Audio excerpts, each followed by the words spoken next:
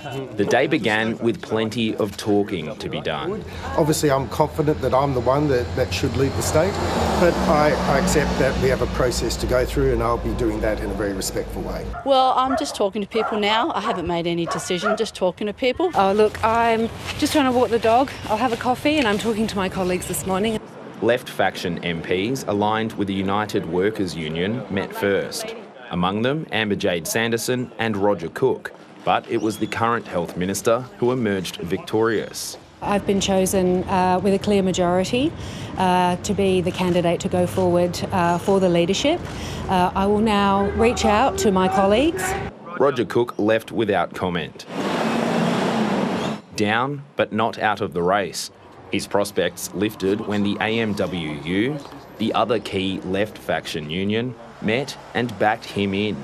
We've made a decision about what we think is best for Western Australia, so our support is for Roger Cook as Premier. If Rita Saffioti was to put her hand up for Deputy Premier, we would also support her in that position too. Mr Cook and Ms Saffioti met this afternoon, agreeing that partnership could work. With the joint Roger and Rita ticket also winning the support of Labor's right faction, the writing was on the wall. Late today, Amber Jade Sanderson withdrew from the race, saying in the interests of unity and stability, she will not be putting herself forward, adding she looks forward to working with the new leadership team. A former political staffer to Stephen Smith and Jim McGuinty, Roger Cook was a member of the Miscellaneous Workers' Union, now the United Workers' Union.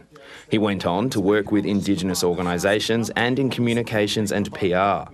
Roger Cook was elected to Parliament in 2008 as the member for Kwinana. There was no political apprenticeship. He was immediately thrust into the role of deputy. His face has become more familiar to most, having helped guide WA through the pandemic as Health Minister, before becoming Minister for State Development and Tourism in 2021. Are you looking forward to being Premier? Well, look, I think I'm ready to lead. I've been the Deputy Premier for 6 years now, working with Mark in some tough times, particularly during COVID. His next assignment? Putting his own stamp on the government after Mark McGowan's dominant 6-year reign.